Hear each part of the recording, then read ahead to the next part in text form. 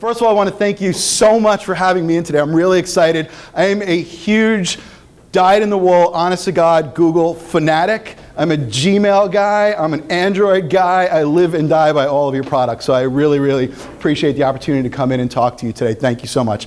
My name's Anthony Caporale, and I'm going to be talking about whiskey, if that's okay. Yeah? Great. So we got a couple of things that I want to talk to you about in the whiskey category. But I'm really going to end up focusing on Scotch, because that's kind of my love. And to me, it's one of the more interesting of the whiskey categories. But I'm going to cover as much of whiskey as I can. Just a little bit about myself so you kind of know who this person is who's going to be yapping at you for the next 60 minutes. Come on in, come on in, come on in. I've been doing this for over 20 years.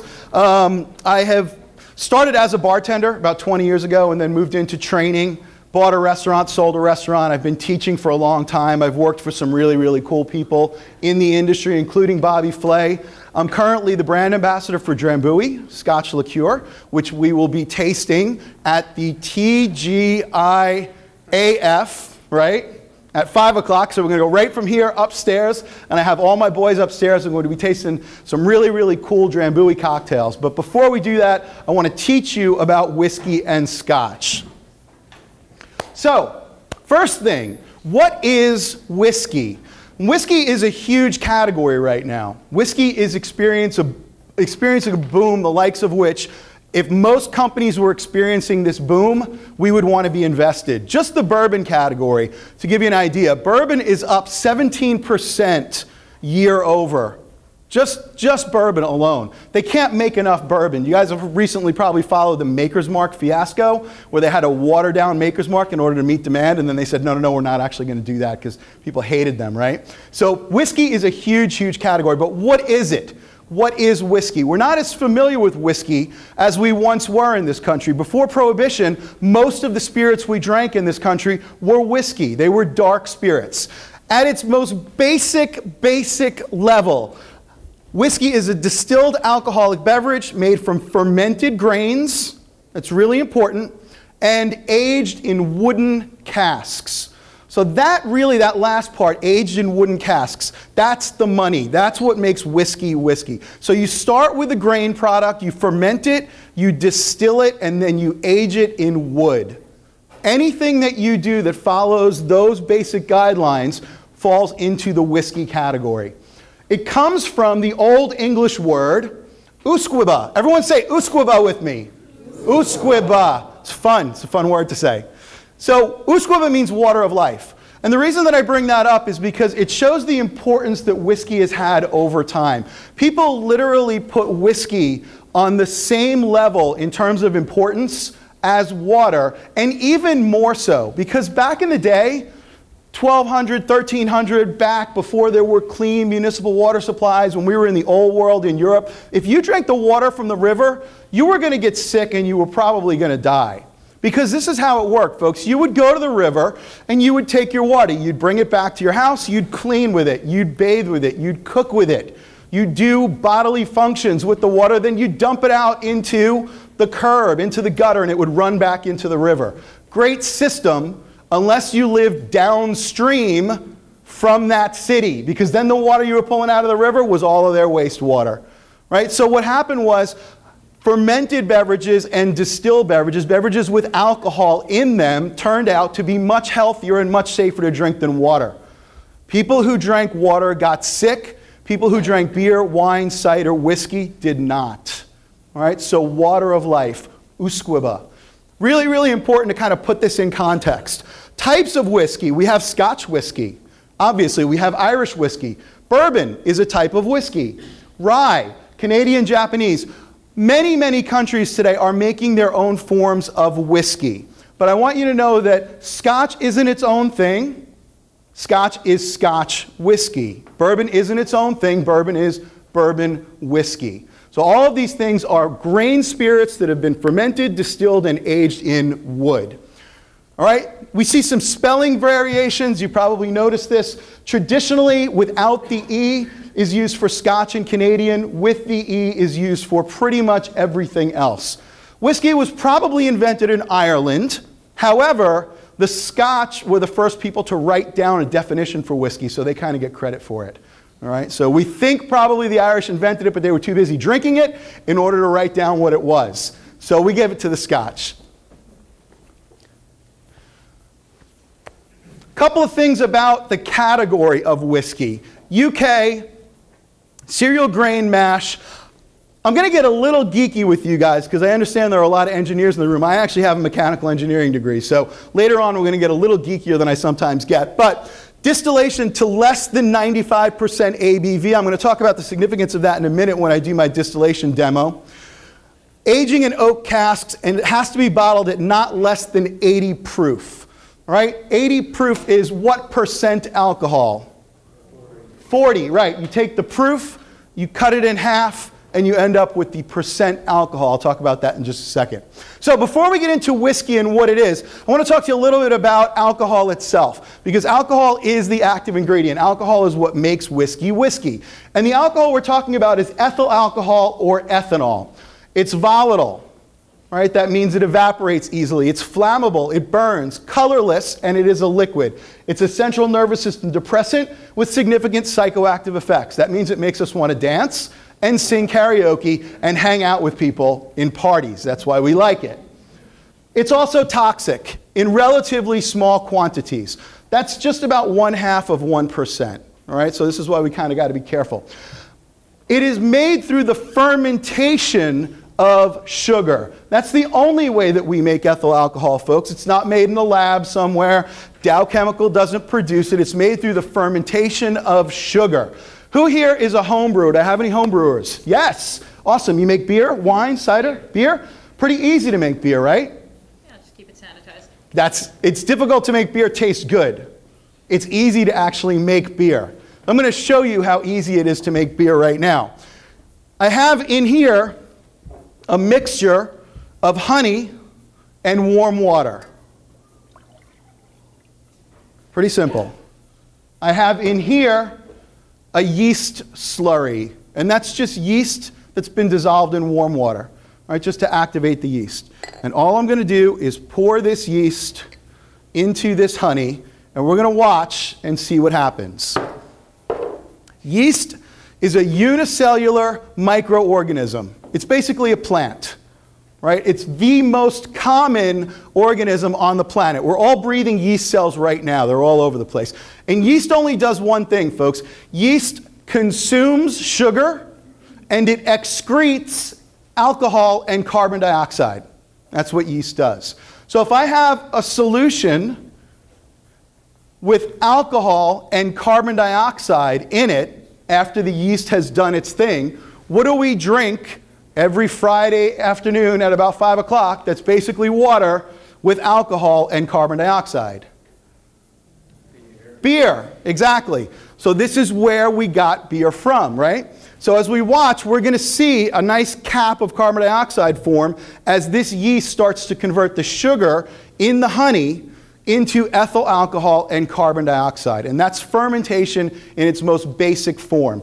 And that is where we get ethyl alcohol. Before we move on, I do want to talk to you quickly about the proof system in the US, because that's how we measure alcohol by volume, ABV, for spirits, spirituous liquors. So we all know that, as I mentioned, if we have 80 proof and we want to convert that to ABV, alcohol by volume, you cut it in half. And there's an interesting story behind that. Back in the day, we taxed spirituous liquors. We taxed things like vodka, gin, rum, tequila. But we didn't know if the tax man came to your house and wanted to tax your moonshine, he couldn't necessarily prove that it was moonshine instead of water. You could sit there all day and argue that it was water, and he would say, no, it's moonshine. So what he would do is he would take some of the liquid in question, he would put it in a little spoon and light it. Now, as it happens, a mixture of alcohol and water will burn as long as there is at least 50% alcohol in that mixture. So he would light it. If it lit, he would tax you because it was at least 50% alcohol, and the phrase became 50% alcohol, 100% proven that it was taxable. Okay, so that's where that comes from, and that way you'll always kind of remember the math. So cut the proof in half, and you get the ABV. We're actually starting to measure spirits just by ABV now because those tax laws no longer apply, and all we care about is how much alcohol is in the bottle. So pretty much all the spirits that you're going to see now have ABV on the bottle. So fermentation, sugar consumed by yeast converted into ethanol and carbon dioxide. Take a look over there and see how our fermentation is going. We seen a cap on that yet? This has only been in here for a couple of seconds, right? We're going to watch. This will probably overflow the cap. So Swati, at some point, I may need you to run out and take care of this, but I'm going to try and keep it here. So we'll keep an eye on that. Whiskey, I mentioned, produced through the fermentation of barley, primarily. Barley. I used honey because honey has a nice sugar content. Barley, not so much. Not a lot of sugar in barley. So we'll talk about that in a minute. I want you to keep that in mind. Where is the sugar in barley? But that's later.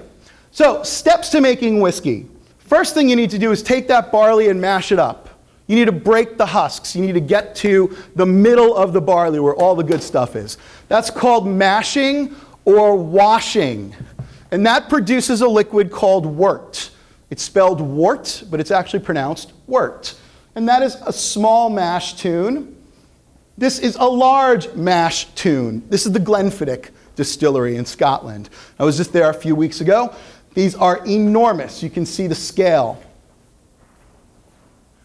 Once you have that wort, you then pitch the yeast, just like I did here, and you can see that yeast cap is growing, and it begins to ferment. It's usually done in an open container, just like that glass. This cap of CO2 essentially forms a cover on top of the wort, so nothing else can get in there. Once this fermentation starts, this is as good as sealed. So even though this is called open fermentation because it is an open vessel, it's actually a closed system. All right, this is a layer of CO2 that keeps anything else from getting in there. So open fermentation is still used today. This is actually the Maker's Mark distillery, I believe, is where I took that picture. So I mentioned now fermentation. Fermentation produces beer. Fermentation produces wine. Right? Fermentation produces cider. And fermentation produces mead. Those are our four basic fermented beverages. Beer is from barley. Cider is from what? Fruits, good. Pomace fruits, usually apples, pears. Wine we all know from grapes. Berries, actually, but mostly grapes. And mead, I mentioned mead. What is mead produced from? Honey. That's what I'm making right here. This is mead. We think mead is probably the oldest of all the fermented beverages. But the thing about fermented beverages, folks, is because alcohol is toxic, they stop at a certain ABV. The yeast goes dormant or dies. So you've never had wine at higher than about 18% alcohol, right? Beer in America, 5 or 6% alcohol. If you want to go higher than that, if you want to get to that 40% alcohol or even higher, you have to physically pull the alcohol out. You have to separate the alcohol from the rest of the liquid. And you do that through a process called distillation. And that's really the core of the spirits industry. Distillation separates liquids based on a difference in boiling points. So we know water, for example, boils at about 212 degrees Fahrenheit. Turns out that ethyl alcohol boils at 173. So if I heat a mixture of ethyl alcohol and water, if I heat this mixture to about 175, the ethyl alcohol will turn into a gas. It will boil. The water will remain liquid. If I then capture that gas, that ethyl alcohol gas,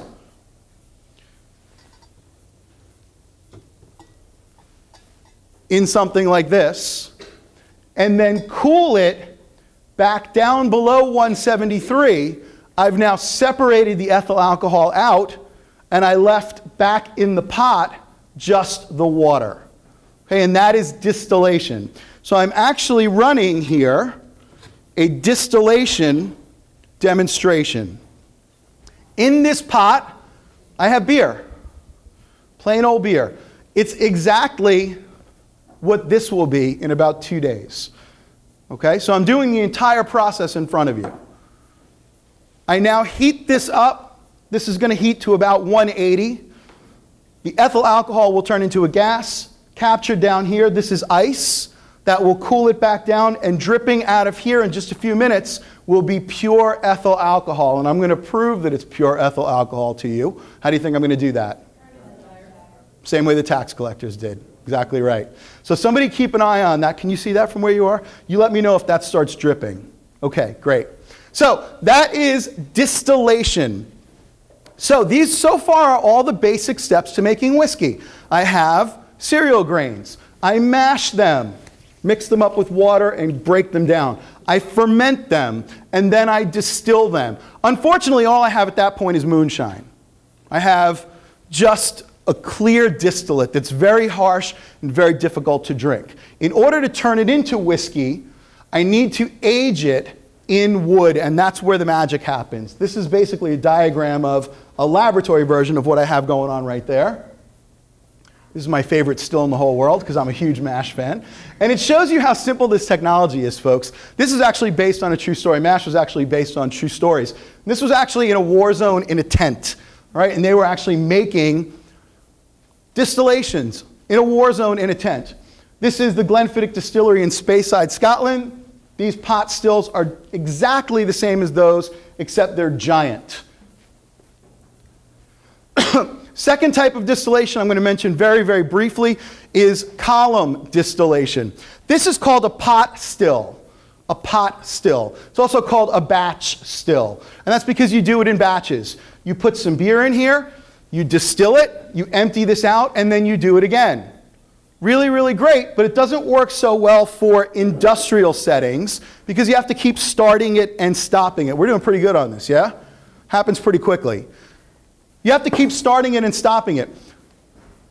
They came up with another way to distill beverages based on heat exchange that allows you to consistently pump the beer in and pull the alcohol out because they have steam coming in from the top, distillate coming in from the bottom, and you can just keep the whole process going. This is called a column or continuous still. We use this for grain whiskeys, generally. So for those of you who are really, really into scotches, you know we have malt scotches and we have grain scotches. Malt scotches are generally made from barley. Grain scotches are generally made from wheat. They're lighter and they're a little cleaner. If you're going for a lighter, cleaner style of spirit, you're going to use a column still.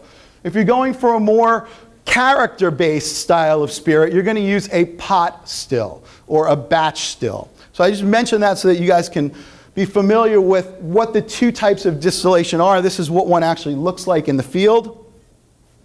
And now we have our distillate that actually comes out as what we call new whiskey or green whiskey. This then gets put in a barrel. Barrels were generally used for wine, right? Barrels were used to age wine. I want you to remember that wine was only reserved for the rich. In general, rich people drank wine. Wine's very expensive to make. Grapes are very temperamental, and it's a very labor-intensive process to make wine. So the rich people drank wine. Spirits, up until very recently, were generally consumed by the poor, by the lower classes, by the working classes, because all they wanted was that alcohol kick. So what they would do is take whatever the byproducts that happened to be in the area, they would ferment and distill, and then they would age them, and they would end up with spirits that were very unique to whatever regions you happen to be in. So for example, in Italy, you make a ton of wine in Italy. The peasants would take all the byproducts of making that wine. They would take the seeds, they would take the stems, they would take the leaves, they would take everything that wasn't actually used in making wine. They would take that home, they would press all that stuff again. And believe it or not, there's enough residual sugar left in those wine byproducts that they could ferment that liquid. And then they would distill it. And they would end up with their peasant spirit, which is grappa. You heard of grappa? Grappa is made from the byproducts of winemaking. We've all had rum, yes? Rum is a byproduct of sugar making. They would make sugar. They would refine sugar. When you refine sugar, you end up with a ton of molasses and a ton of sugarcane syrup, which the rich people would just dump behind the plantations in giant lagoons. And it would rain, and yeast would fall in them, and it would ferment. And the peasants would take that liquid home, and they would distill it, and they would end up with rum. All right, so this is the story behind most spirits. And the reason I mention this to you is because I want to go to Scotland now, particularly the UK, where their spirit is based on barley. And they end up with a barley distillate. And they now have to store this. And what are they going to store it in? Well, they're going to store it in whatever the rich people are done using, which is wine barrels.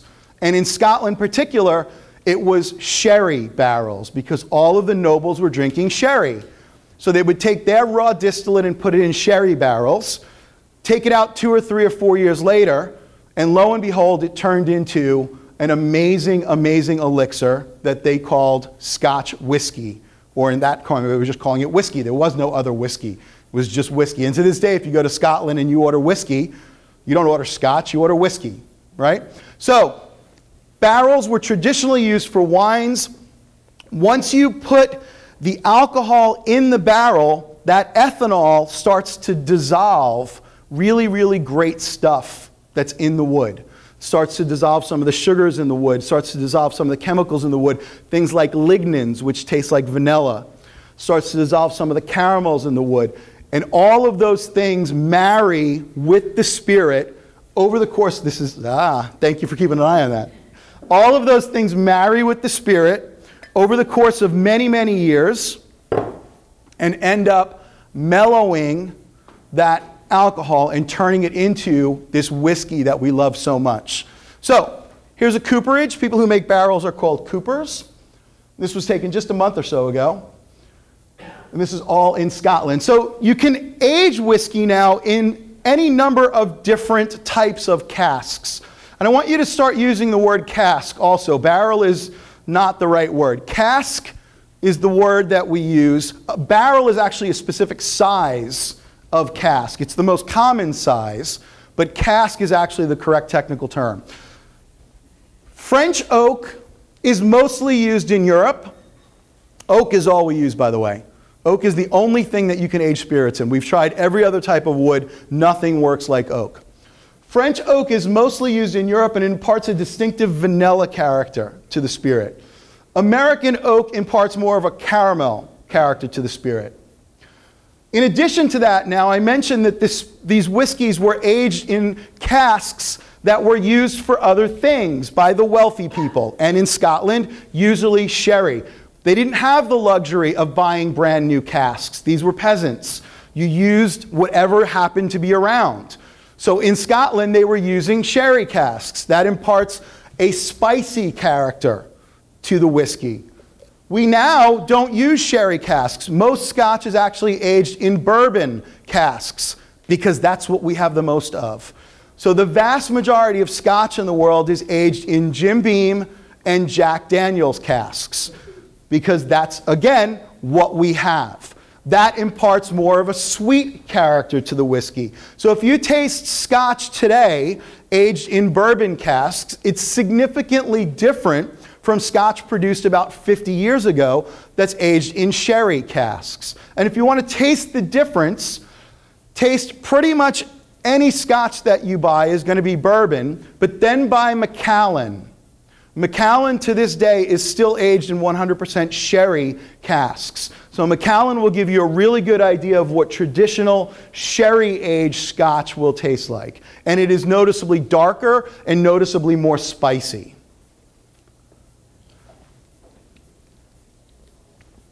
A couple of examples of cask sizes.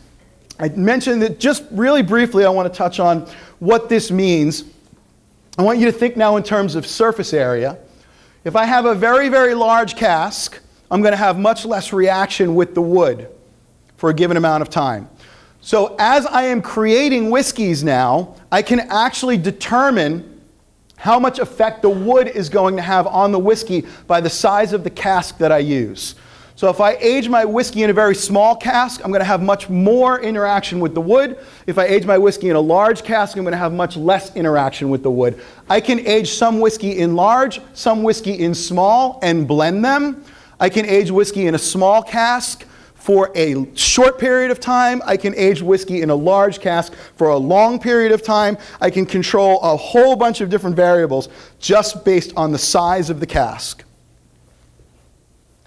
I also will char the inside of the cask. And that does two things. One, it removes some of the character from the previous fill. Whatever was in the cask, some of that will be removed by charring. The other thing it does is it caramelizes the sugars in the wood.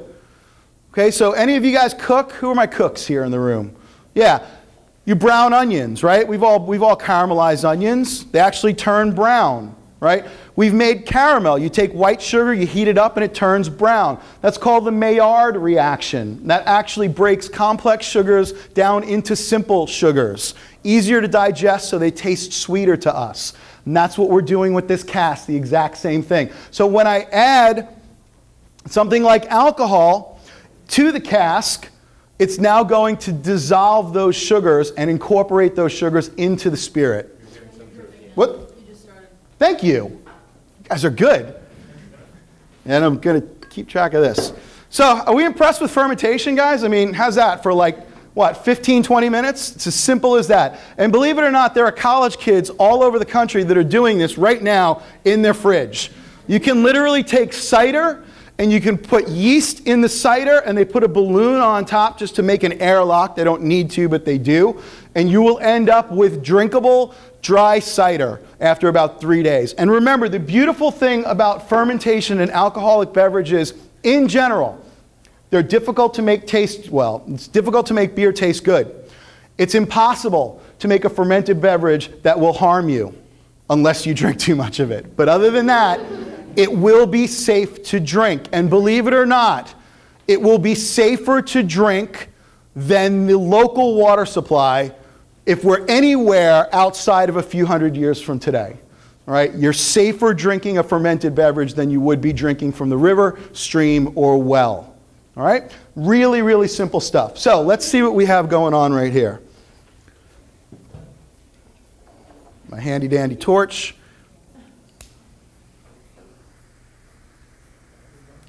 Good? Can we see this? Yes? Okay. And that, folks, is as difficult as distillation gets. So what I've done right in front of you within the space of about, what, 30 minutes, is we've gone from honey and yeast.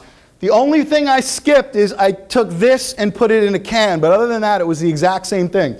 Honey and yeast right down to moonshine. If I then put this in wood, I end up with whiskey. So you've seen the whole process. Very, very low tech, stuff that's been going on for centuries. Okay, we can have different levels, getting back to the cask, different levels of cask char. The longer you char the cask, the darker the roast, and it's the same like coffee. You end up with more caramel, more sugars. Darker char gives you a darker character to the whiskey. This is what we do with the casks after. We just put them in warehouses. But now we come back to the big question. And this is really what makes Scotch so interesting to me. Where is the sugar in barley, folks? We've all had, many of us probably have not had barley, but we've all had things that are similar to barley. We've had granola, we've had cereal, right? We don't generally think of grains as being particularly sweet. And we know that in order for fermentation to happen, we have to have sugar. That's what yeast consumes. And it has to be in solution. We can't just have a pile of sugar. It's got to be in water, right? Which is why I did this. So where is the sugar in barley? There isn't much. Barley is a seed. Barley's I think seeds in general are amazing. Seeds are basically little lifeboats for baby plants, right? That's what they are. They're lifeboats for baby plants. And we have found seeds in Egyptian tombs, believe it or not, that we can then plant and get to germinate. That's how good seeds are at preserving the baby plant inside. But there's a trick that they have to use in order to be so good at this. We consume sugar. Life consumes sugar, including plants. That plant needs sugar to grow. But if the mother plant were to just surround the baby plant with sugar, guess what would happen? Yeast would eat it. Everything would eat it. It would never end up being in a tomb for 2,000 years and then be able to germinate.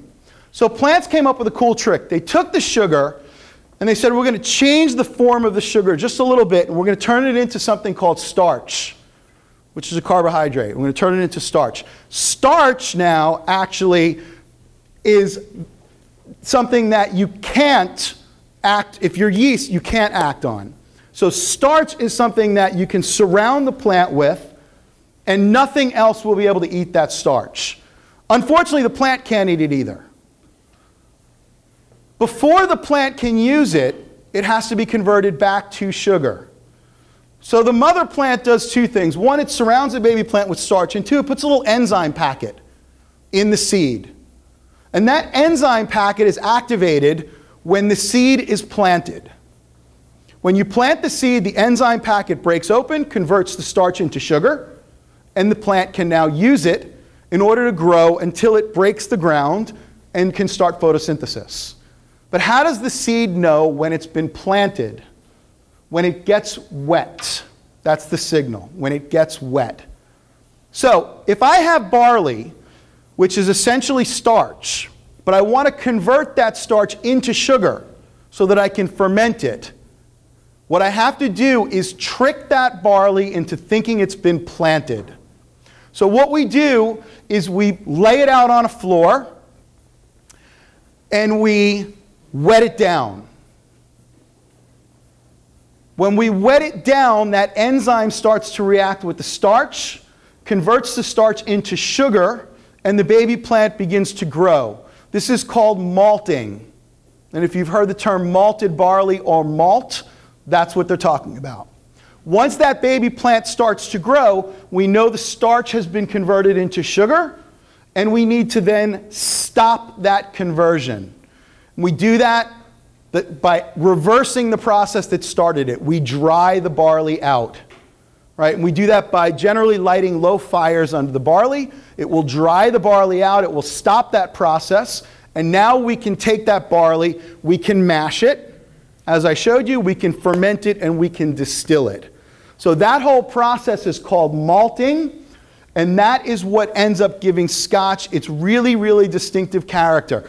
Because in order to dry the barley, we have to, as I mentioned, light fires under it. And in Scotland, they don't have a lot of wood. What they do have is peat moss. And peat moss has a very distinctive aroma. I'm going to pass it out for you.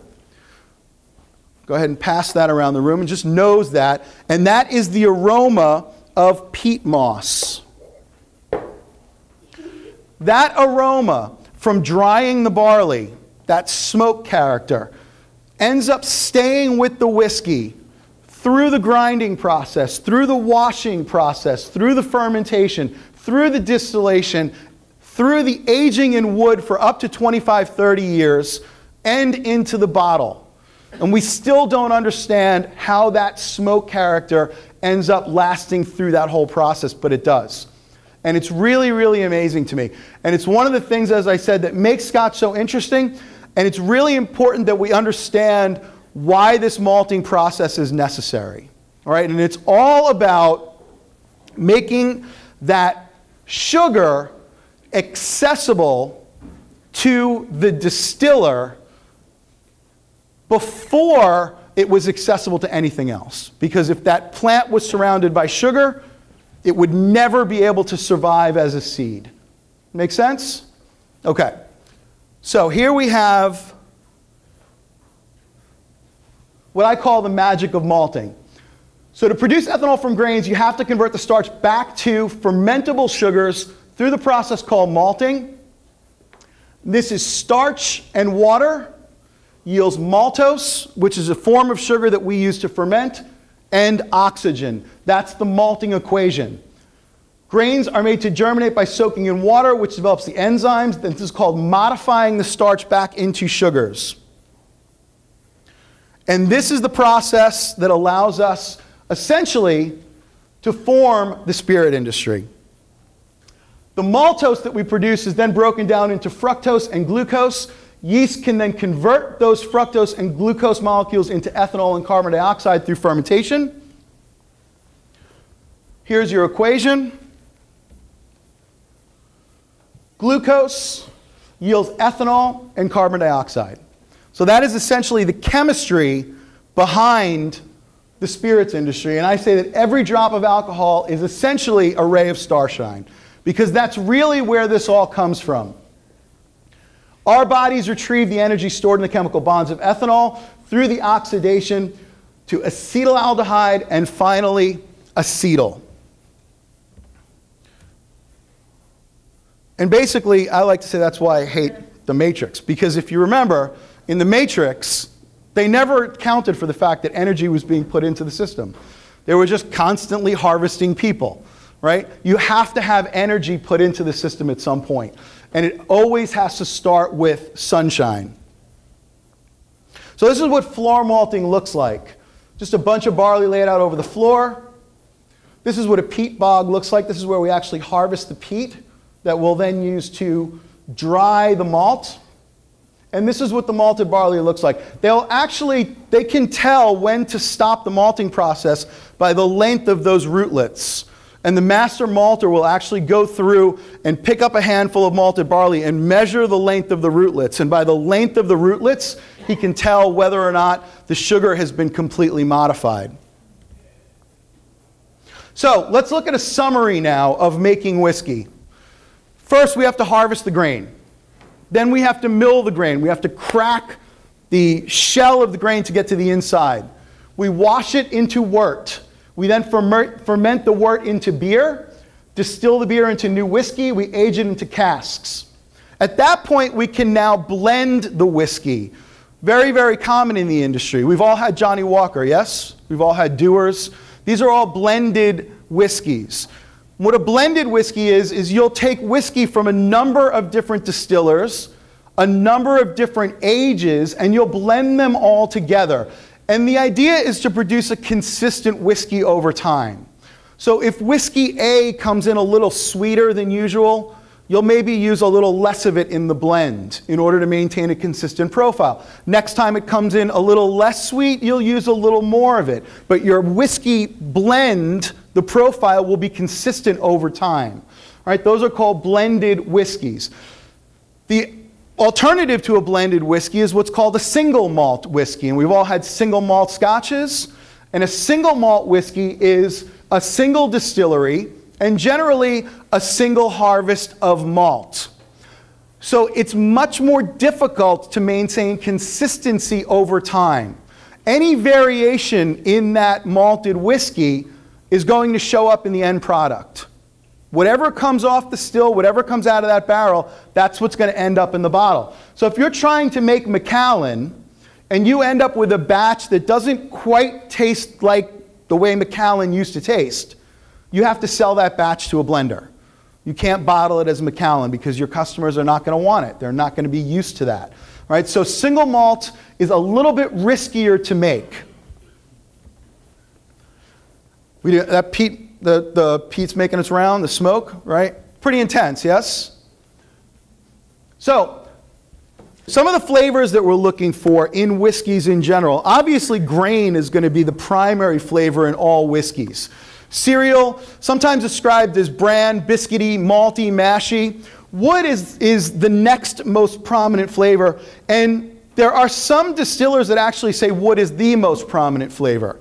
A lot of the folks that I work with today are saying that 60% of the flavor of any whiskey comes from the wood. And they're actually investing a lot of money in what they call wood technology. Has anyone ever tried Maker's 46? No? Okay, so we all know Maker's Mark, yes? Maker's Mark came out with a new bourbon. Now, Maker's Mark is a bourbon. They came up with a new bourbon called Maker's 46. It was the first new product that they'd introduced in about 55 years. Maker's 46 is what they called it. And people can't figure out why they called it Maker's 46. People think that it's 46 years old. People think that it's 46 proof. 46 is actually the number of what they call the wood profile out of 100 different types of wood that they tested. They ended up using the 46th. So they called Maker's 46 based on the wood profile. And my point here is that they tried 100 different types of wood, charred 100 different ways before they came up with one that they felt worked. And that's the level of investment and time that people are putting into wood technology today, because wood has so much influence on the final character of the whiskey. All right, so oak, cedar, nut, marzipan, walnut, all these things can come from wood. In addition to that, we have what we call sweet aromatics, and that's things like vanillas, caramels, maple syrup. Believe it or not, those also come from the wood. And that's from the caramelization of sugar. And then we have the spice component, and the spice component also comes generally from the wood. There's a little bit added by the cereal, but most of it is from the wood. Fruit and floral, we can get everything from cherries, oranges, blackberries, peaches, to things like rose and lavender. For Scotch and Irish whiskeys, we have peat, which you guys have all just smelled and tasted, and then the astringent notes that come from the alcohol itself. So let's talk now a little bit about Scotch whiskey in particular, so you have an idea of what the Scotch whiskey regulations are. One, in order to be called Scotch, it has to be made in Scotland. And believe it or not, that's a revelation to some folks, right? You can't call it Scotch if it's not made in Scotland. It has to be made from malted barley, and it has to be distilled to less than 95%. So now that you guys know a lot about fermentation and distillation, I want you to start thinking about, when I say things like it has to be distilled to less than 95% alcohol, let's talk about what that means. Why would they restrict the percentage that I can distill whiskey to? Why would they say I can't distill it above a certain percent? Any thoughts on that? You get a change in the flavor profile? You bet. 5%? Yep, you get a change in the flavor profile. The more pure the alcohol coming off the still, the less character of the base grain that comes with it. All right, so think about that for a second. If coming out of this still is 99% ethyl alcohol, there's almost nothing left of the original base grain in that 99%. If I reduce that to 80%, let's say, 20% is water that comes from the base grain. And with that water is going to be essential oils, esters, aromatics. So the lower the percent you distill to, the more original character of the base grain you preserve. So for a spirit like whiskey, where we want that base character, we want that grain character, you want to restrict the distillation ABV. Can you think of a spirit where they would want to distill to a very high percent, where they want very little of the base character? You got it. Who said vodka? Yes, vodka. Vodka wants to be odorless, colorless, tasteless. That's what it wants. So vodka has to be distilled to a very, very high percent. Whiskey says, no, you can't distill above a certain percent. We want that base character. Okay? I mentioned pot distillation and column distillation early on. Again, now you know enough about distillation, I can talk about that a little bit. With a column distillation or a continuous distillation process, I want to take a look at what we have going on right here. With a still, if I'm doing a batch distillation, I have water and alcohol and it starts to heat up. Before it gets to about 175, there are other things in here besides water and alcohol. There are things that come from the grain that are in there. There are oils, there are esters, there are all kinds of other things in there. Some things good, some things not so good, all based from the plant. Before that alcohol starts to turn into a gas, other things start to evaporate first. things with a lower boiling point than alcohol. We call those the heads. All right, they have certain flavors. Then the alcohol starts to turn into a gas and evaporate. We call that the heart. That's pure ethanol. Once the alcohol is done, other things with a higher boiling point than the alcohol start to evaporate. We call those the tails. And those also have flavors and odors associated with them. What we really want is that heart cut. We want the ethanol. But in a pot or batch distillation, we get the heads first, then we get the heart, and then we get the tails. The distiller can decide what cut he's going to take. So I want you to think about a couple things now. One, from an economic standpoint. You want to take the largest cut possible, because everything that you're not putting in the bottle you're throwing away, and that's waste.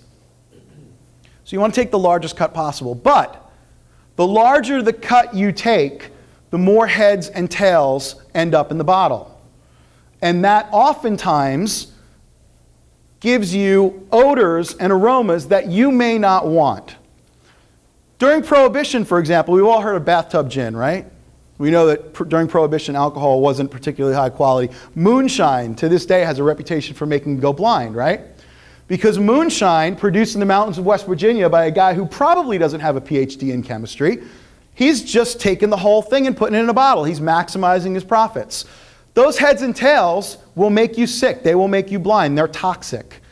Okay? They also do, however, contribute flavors and odors to the final product. So you take too much and you end up with off odors, off aromas, and some toxins. You take too little, however, and you're not making any money. So there's a happy medium in there that you have to decide on what you're going to take. That's pot distillation or batch distillation. Column distillation, because it's continuous, you don't have to worry about that. There's heads when you turn it on, and then it runs for weeks. Heart, heart, heart, heart, heart, and then tails when you turn it off. So a column or continuous still is a much cleaner, purer method of distilling alcohol. And believe it or not, with whiskey, and Scotch whiskey in particular, you're not allowed to use column distillation for single malts because they don't want it to be that clean. They want the character that's imparted by some heads and some tails. They don't just want pure ethyl alcohol. So, a couple of interesting things on this slide. One, we're limiting the percent ABV for distillation in an attempt to preserve character of those base grains.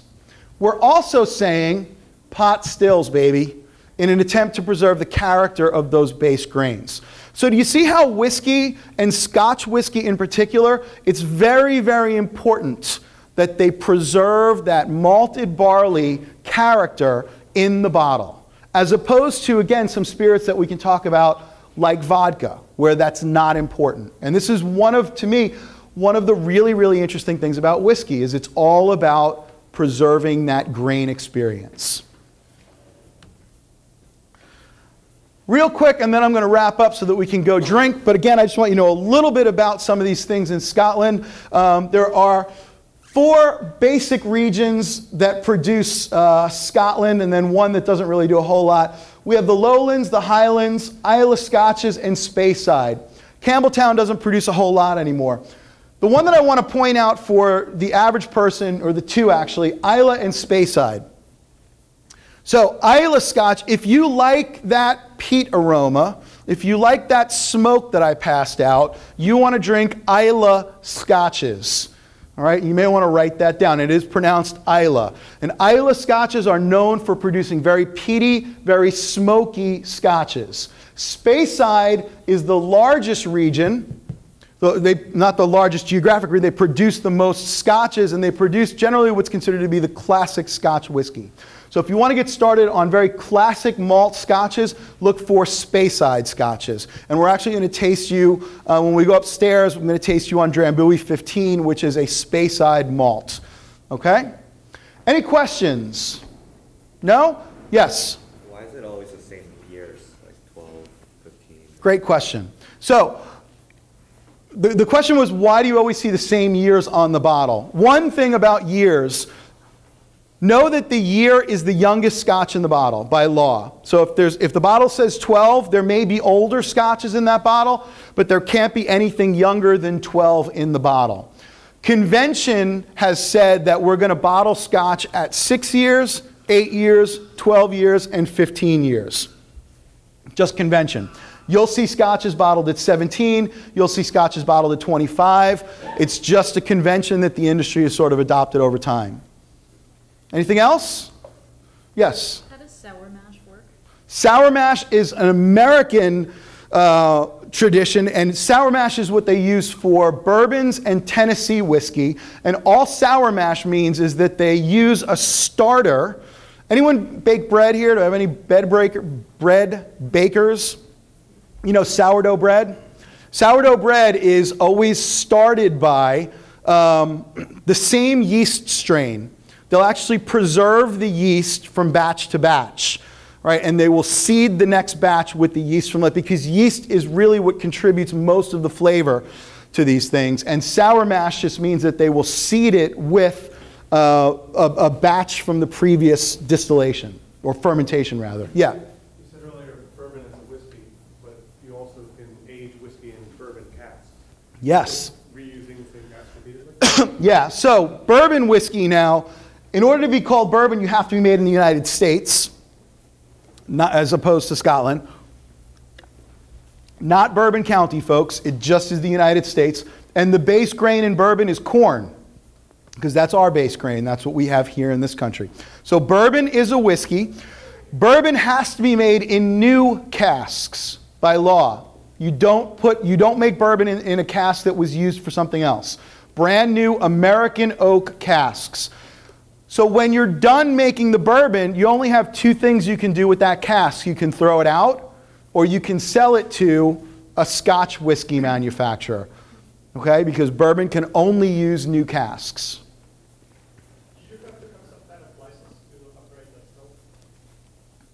You need to have, if it's bigger than 1 gallon, which this is not, or if it's not being used in a laboratory or educational setting, then you need to have a distilling license to operate it.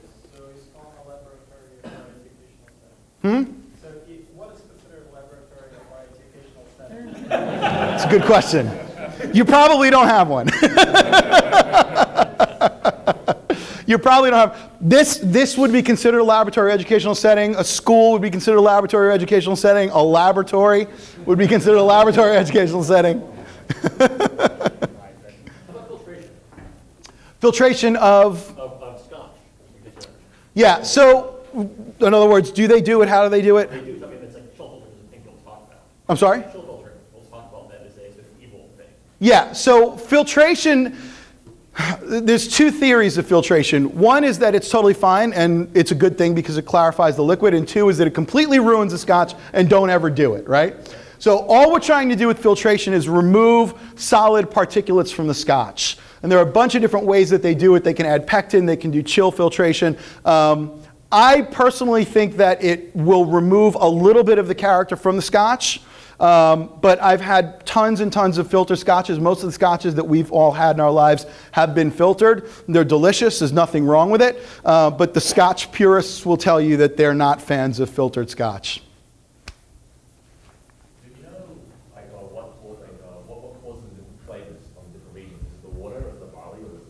I'm sorry? What causes the different flavors depending on where it is in Scotland? Yes, what causes the different flavors? Really, really good. So, let's go to the map. So this is our Scotch region. This is the Highlands. This is Speyside. This is the Lowlands, Campbelltown, and Islay. So Islay, you can see, are all island regions. So what causes the flavor that's characteristic to the Islay Scotches is, one, peat. There are no forests on the coast. There's only peat bogs.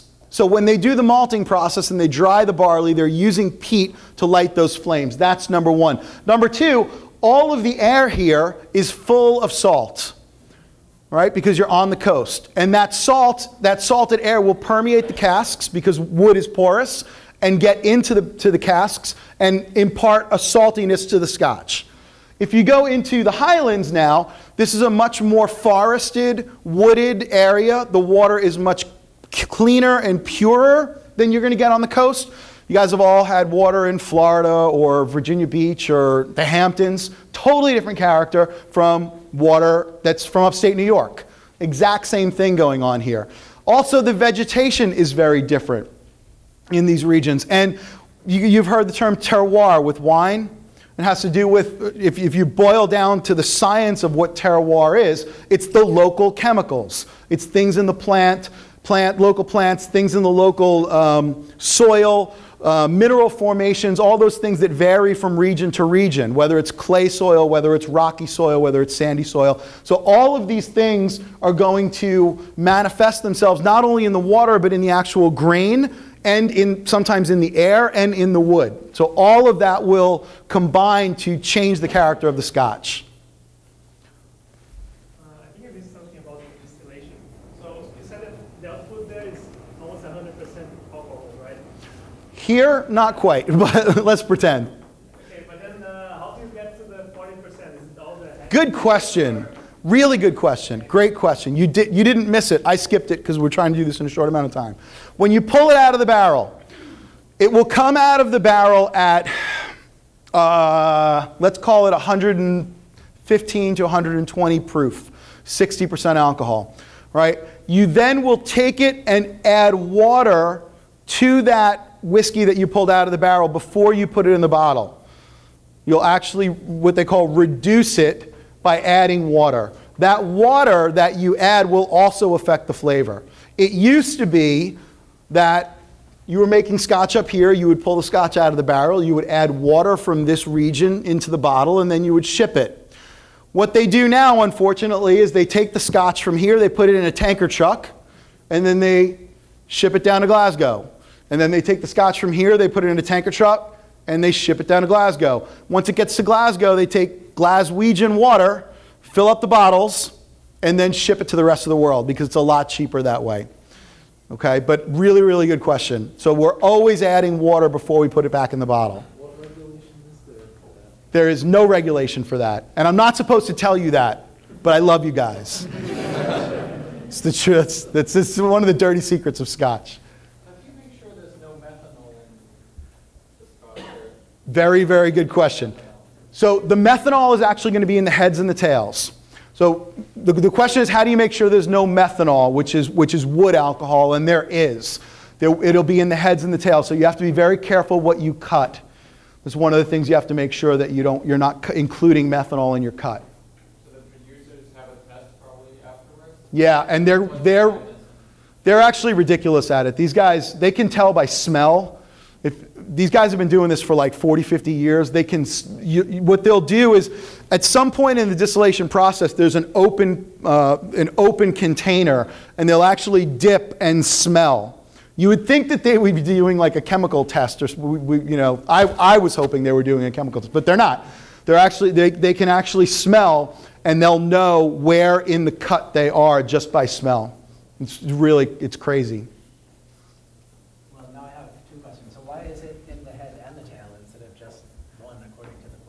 No, it's not.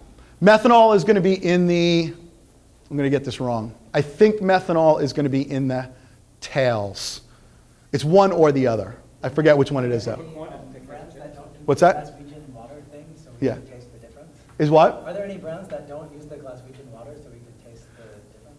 Edgerdour doesn't, and Talisker doesn't. There's a few brands that don't, but the majority of them do. Where are you getting the ABV? Are you using like a hydrometer, refractometer? Yes, they're using a hydrometer.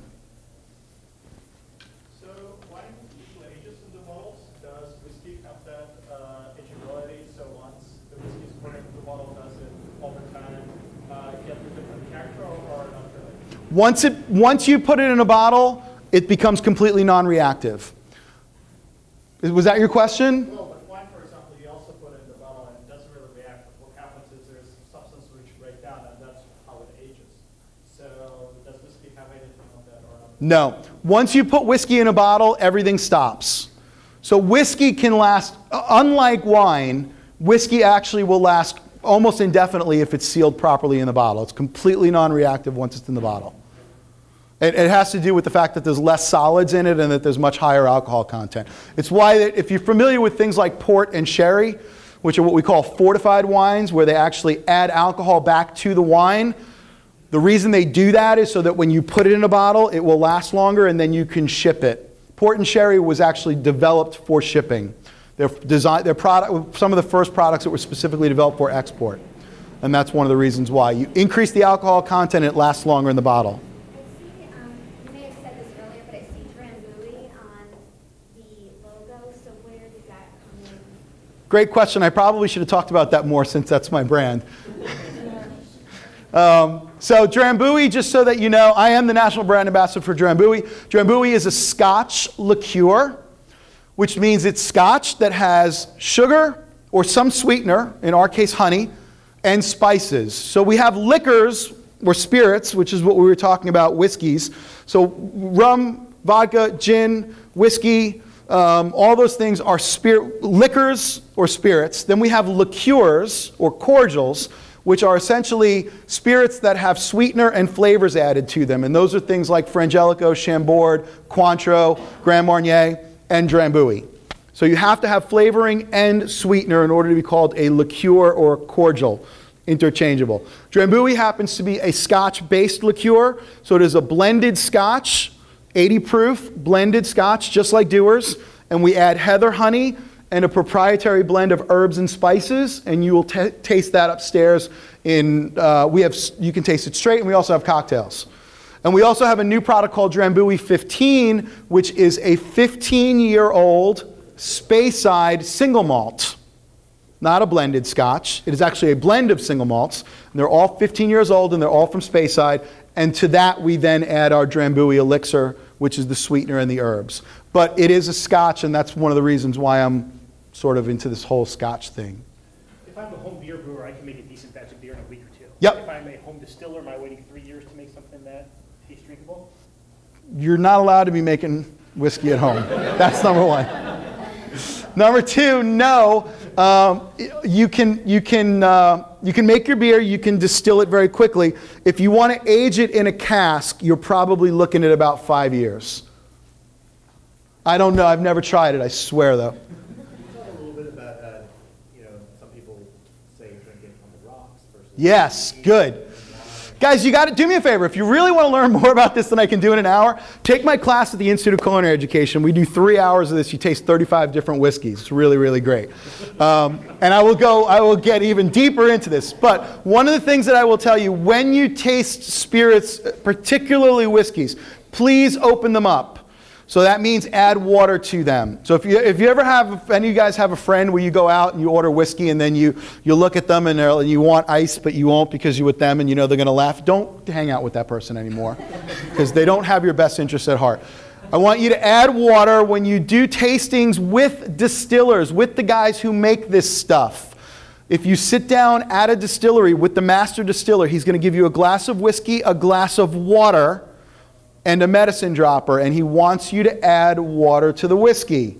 All right, 80 proof is a number that we came up with for shipping, not for drinking. Okay, it's for shipping. We want you to open it up. So add water, add ice. I tell people up to equal parts water is fine. If you drink 80 proof whiskey, your mouth, it burns. It does, and it's supposed to, because it's toxic. Remember I put that up early on? It's toxic. So what you'll see is if you do this with a master distiller, you put a drop of water and then you taste it. Then you put another drop of water and you taste it. And you keep doing that. One drop along the line, all of a sudden the burn's going to go away. It's just going to shut off. It may be 12 drops for you. It may be 20 drops for you. But it's going to be the same every time for each person. And that's called your alcohol threshold. So what they ask you to do is write that number down. And then the next time they give you a sample, put those number of drops in and then taste it. Okay, because if you don't do that, you're not tasting anything. All your tongue is telling you is, this is poison, spit it out, please. We don't want that. So add water, I add ice. I only drink whiskey with full rocks. That's how I like it. All right, and believe me, I know what I'm doing. So Please, water and ice to taste. There's nothing wrong with drinking it neat, what we call neat, which is right from the bottle into the glass. That's fine.